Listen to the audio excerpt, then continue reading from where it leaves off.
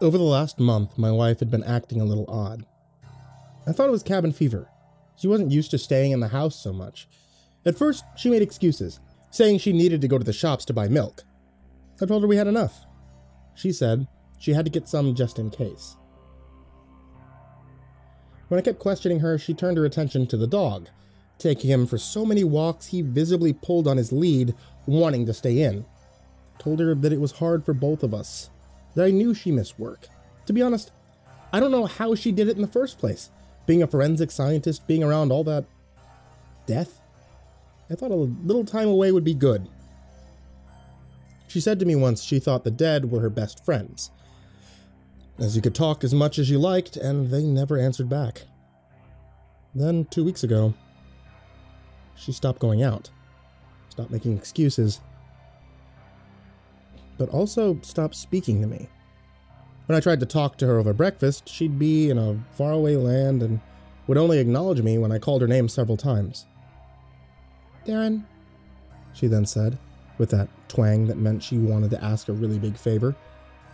Here it was. This was the reason for the silent treatment, and to be fair, I would have agreed with almost anything she had to say right then, if it would bring back my wife, my Sarah. "Yeah?" I replied, bracing myself. "The lab called today. They want me to work on a project." "That's wonderful news," I said. I was more than happy for her to go back to work, get her in some sort of routine, so one of us didn't end up killing the other. "It's a work-from-home kind of thing." "Oh." She saw my shoulders physically deflate. I tried to placate her. "You'd like to be busy again, wouldn't you?" Yeah, she said. Her face brightened. That was the first time I realized that she hadn't been washing her hair. I was surprised I hadn't noticed earlier. I was so pleased, though, with her excitement. "Well, do I get to know what it is?" "That's the thing.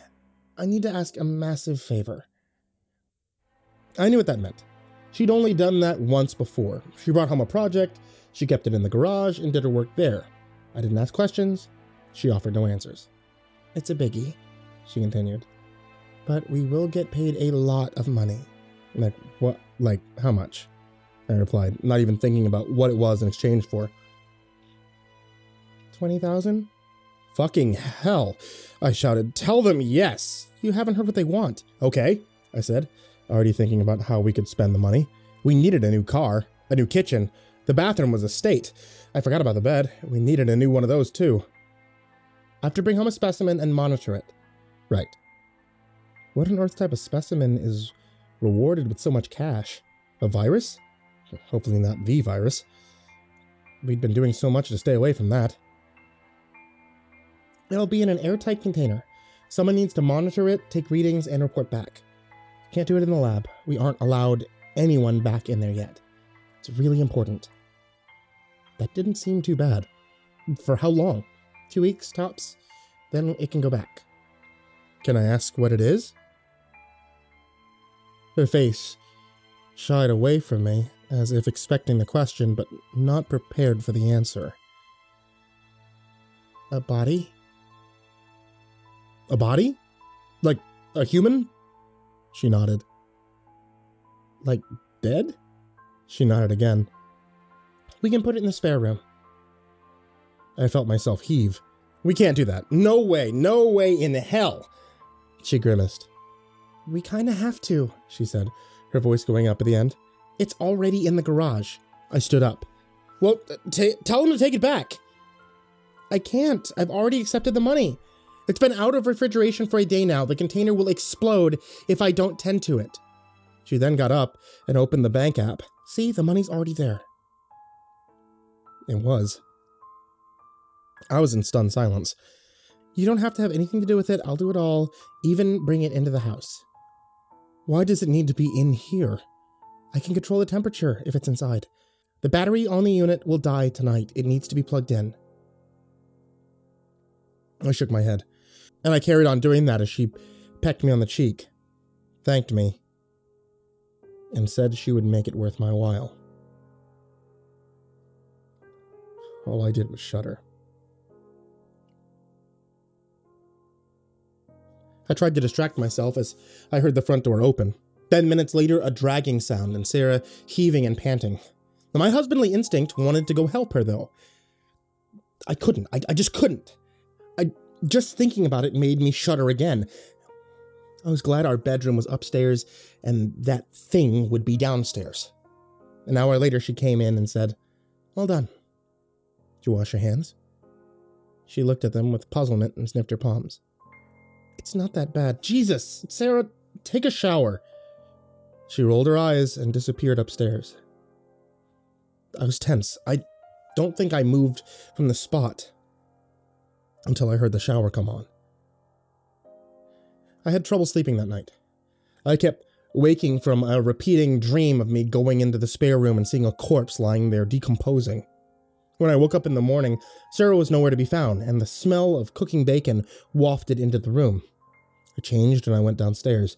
I was greeted by my wife cooking in front of the stove. "Good morning," she said. "I thought you'd like to have some bacon and eggs." "Good timing." She was finishing up and putting the still sizzling bacon on a plate. "Sunny side up, like you like." I sat down and thought maybe, just maybe I could do 2 weeks of this. I sunk my fork into the bacon and took a bite. Perfectly cooked. "Very good," I said. "Thank you very much. I just needed to check on our little friend." She giggled and left the room. And then it came back to me. The fact that there was a dead body in our house, and my appetite vanished. Around half an hour later, she returned, seeing me browse my phone. I was trying to take my mind off of it, taking small bites when I could. "I've hardly touched your food," she pouted. "It's the thing. I'm not used to it like you are. You'd be surprised how easy it gets after a while." "Did you wash your hands?" "Again with this? I think it's the least you can do." "God, you'd never make it in my job." "I don't want your job," I shouted after her. I could tell she was pissed off. She didn't speak much for the rest of the day, and when she had to tend to our visitor, she didn't even tell me. Only when she returned. "Yes, I've washed my hands." Over the next few days, something changed in her. A determined purpose that I'd never seen before. It must be what she was like at work. She spent more and more time in there with it. And I swore I could smell a stench coming from within, though I didn't want to venture to the side of the house. She stopped coming up to bed with me. I'd lie there in silence, hearing noises coming from the room downstairs. Didn't sound like simple monitoring to me. When she came up, she went straight to the ensuite, washed her hands for all of 2 seconds. That was to preempt me, but also to spite me. She was telling me that she didn't want to do it, and if she had to, she'd only perform the ritual and none of the substance. She came to bed without a word and turned out the light. An acid odor seeping out from the covers and making me sick. In the morning, she tended to it. I made a call, I phoned her office. I asked to speak to her manager. "Hey Josh, I don't know if you remember me. I'm Darren, Sarah's husband." "Oh, hi," he said excitedly. "I do remember you. How are you?" Well, not great. You know the specimen that you asked Sarah to look after?" I used that word as if it were a secret code. "Uh-huh. Why did she need to bring it home?" "Oh, we're on a skeleton staff," he started. I wondered if that was supposed to be a clever pun. "She said you had a setup for it, hence the extra money." It's a bit weird," I replied. "Our job's different from yours, I can imagine." "Sarah, when she's at work, does she get a little distant?" He laughed. "Yeah, we say she's in a trance, always talking with the dead. I think she really enjoys them more than us." Well, she did mention something like that," I replied, feeling a little relieved for the confirmation. At least you have that to look forward to. You won't leave her lonely if you go first." I was silent. "Sorry, that's our way of coping. You have to laugh, right?" "Yeah, I suppose so. Could you not tell Sarah I phoned? I don't want her to think I was, checking up." "No problem. Speak to you again." When I hung up, Sarah was on the threshold of the room with a scowl painted on her face. Who are you talking to? Work, I said, technically, not lying. Oh, are you going back soon? No. You trying to get rid of me? It's hard to work when you're around. How about you take the dog for a walk? Now that was a great idea. When we returned, the dog ran into the house and straight to the spare room, sniffing under the door. Jack, get away from there, I said in a whisper. We can't be back here. He didn't move, but continued to sniff. I felt queasy as I approached. Then I heard something. Subtle, but the closer I got, it was obvious sing-song humming. That of a lullaby. Brahms' lullaby, if I wasn't mistaken. Sarah, is that you? With that, the humming stopped. I heard a thunk from inside the room so loud. Jack ran away, his claws skittering on the floor. Then the door unlocked and Sarah poked her head around the frame. What do you want? She snapped impatiently. And with the door open came a sweet smell. That of meat. I took a step back. Jack cowered behind my legs. I'm working here. Go away. The door slammed shut. I didn't see my wife again that day.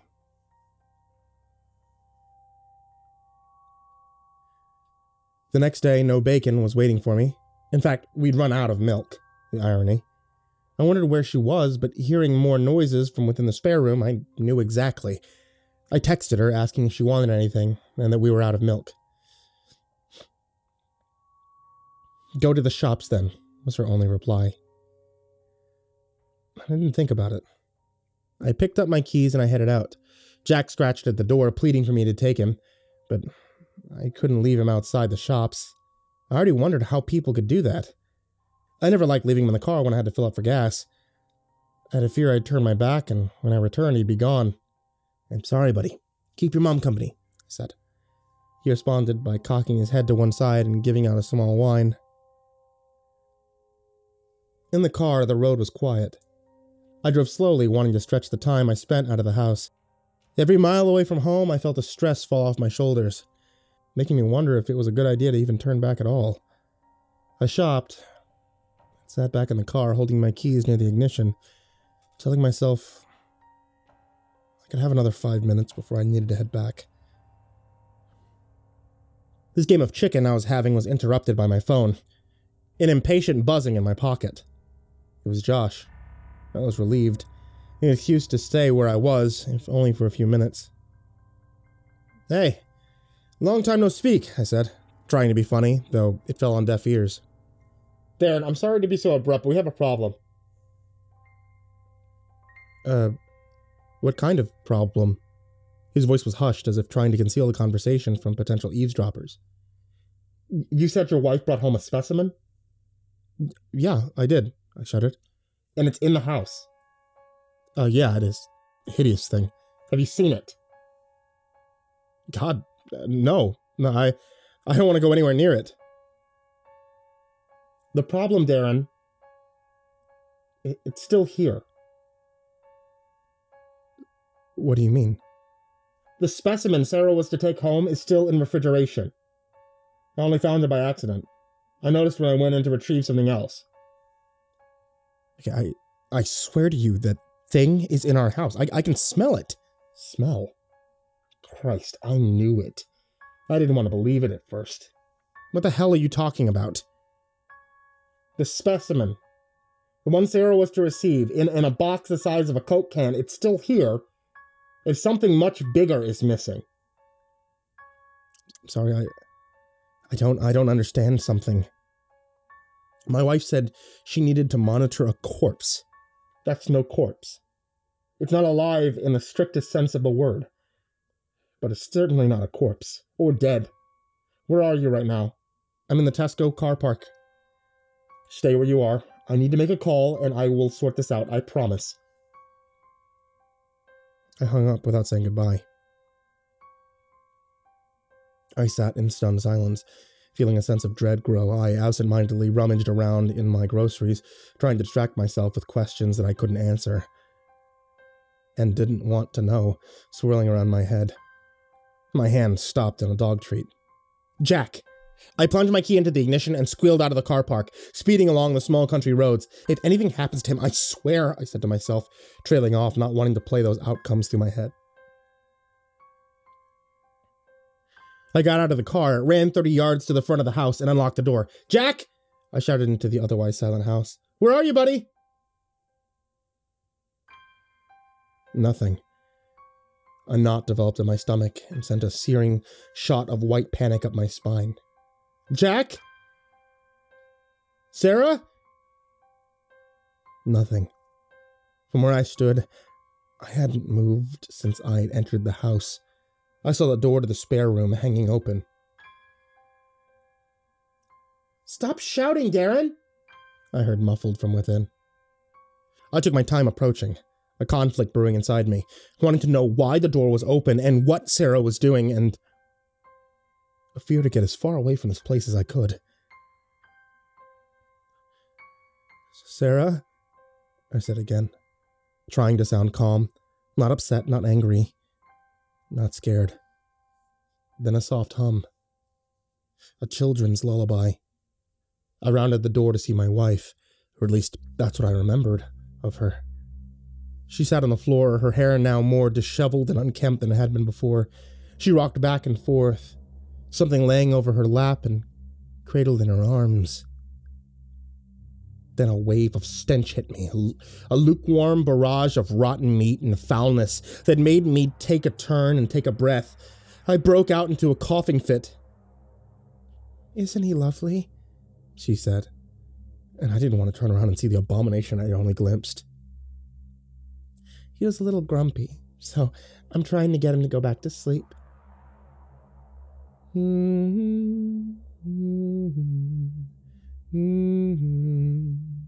She sang softly, and I gradually returned my gaze, breathing through my mouth as much as possible.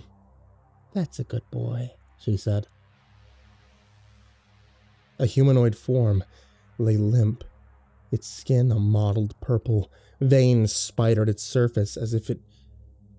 If I wasn't mistaken, I swear I could see a liquid pump below in a staccato flush. What is that thing? I asked, my voice quivering with fright. Her face was covered by the bird's nest hair she failed to wash. She bucked her chin and her demented gaze locked with mine.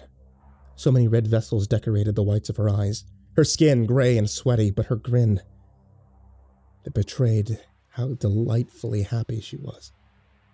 I did it, she said, with a useful exuberance that was lost in her demeanor.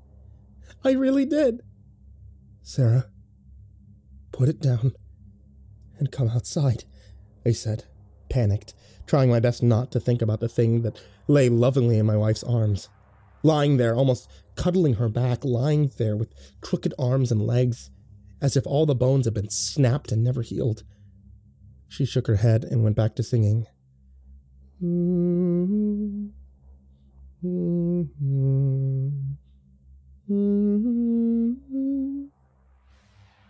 I turned my head again and tried to breathe in the fresh air from the hallway, and now it was tainted.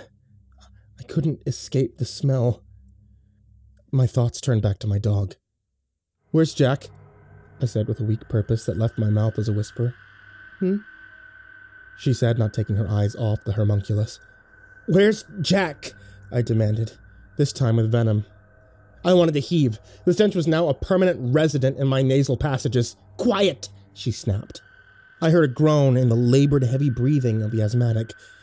Through gritted teeth, she whispered, You woke him. It was my turn to snap. I didn't care anymore. I wanted my dog. A sense of self-preservation disappeared. Where's Jack, goddammit? Sarah never spoke. She didn't need to. I didn't see it move, and as soon as the words left my mouth, it was standing in front of me, sniffing and wheezing. Honey, don't hurt him. He means you no harm, Sarah said, trying to soothe the thing. Its pitch black eyes darted inches away from my face. Its jaw chittered. Its tongue slipped out momentarily between gasps. Its joints crunched and creaked as it moved its arms, sending those purple blotched hands searching around my body. Up close, the odor was worse. It was sweeter. Sing him a lullaby. Tell him you love him. Go to sleep and good night, I said quietly, his head cocked to one side. Just like Jack did. And a smile burst onto his lips. Carry on, Sarah said, trying to encourage me. I don't know any more of the words, I replied. My lips now began to quake. Just hum. So I did.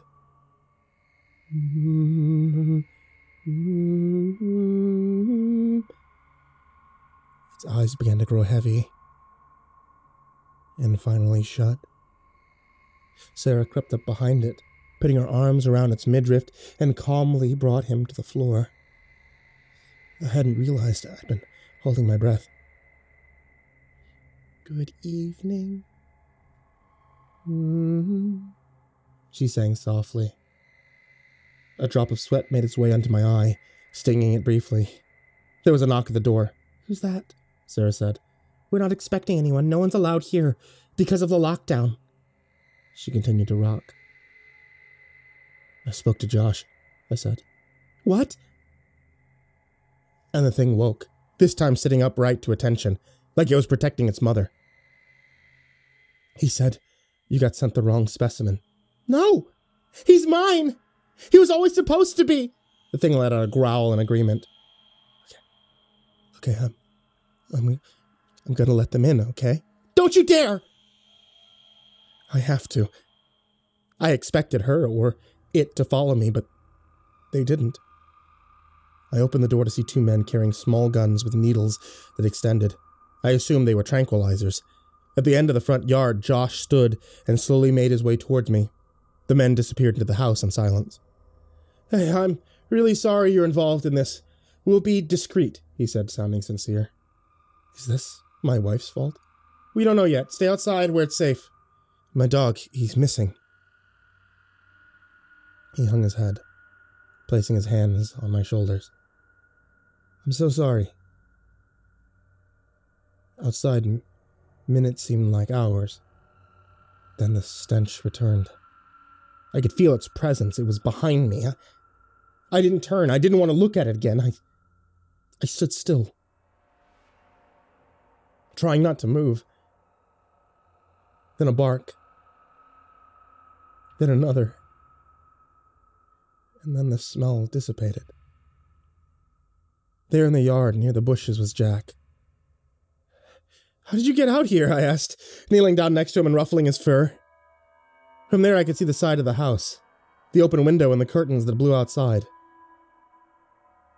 Run, my love, I heard my wife shout. Run! She wasn't talking to me. They took the money back. It wasn't my wife's fault. I wish I could take solace in that. They haven't told me anything more. I've seen nothing about this on the news. They promised me that they'd pay me for my wife's mental health care. They've promised me that they will pay her for as long as it takes to get her right again. See, my wife's been acting a little odd. She doesn't speak anymore.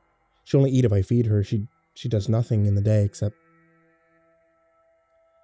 stare longingly. I think she's in mourning. She didn't sleep for the first few nights. I was scared for her, and I sung to her a certain lullaby. And now she sleeps soundly. It's the first step in her recovery. I just hope it's not the last.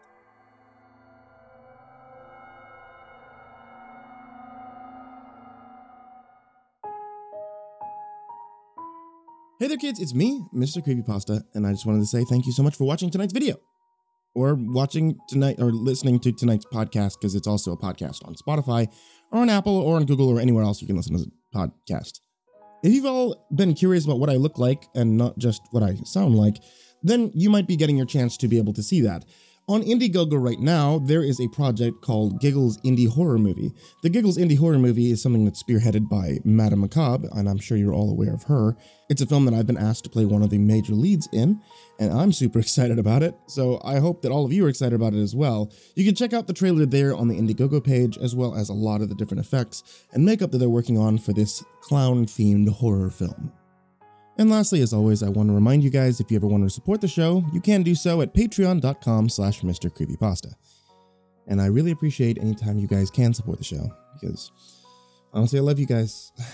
You're all awesome. So, a very special thank you to Jordan Alexander Sanchez, Haha Saha, Ken Lenda Higuchi, Mazakine, Champinski, The Red Oak Shield Virus, G Weevil 3, Diana Kraus, Stephen Van Huss, Chance Burnett, Tristan Pelton, Nico Cowell, The Ginger Bros, Last Blade Song, Caleb Dougal, Sky Harbor, The Homeless Bird 93, Bobby Karen, Liam Newman, Aaron Stormcrow, Barbara Maceo, Thomas Burgett, S-Man, Kiri the Sloth, Bad Honey, Someone You Love, Said the King 56, Shadow Morningstar, Mad Marstomp, Mr. Thud, Patrick Schoolmeister, Z. Kearley, Wolfie Nums, Rafael Rodriguez, WR Axis, Prozac and Pancakes, Mike Bullock, Acid System, Lauren, Brian Arse, and Rumble Fox. And also a huge thank you to everybody who's down there in the description down below. You guys, as always, are the real MVPs, and I appreciate you more than I can possibly say.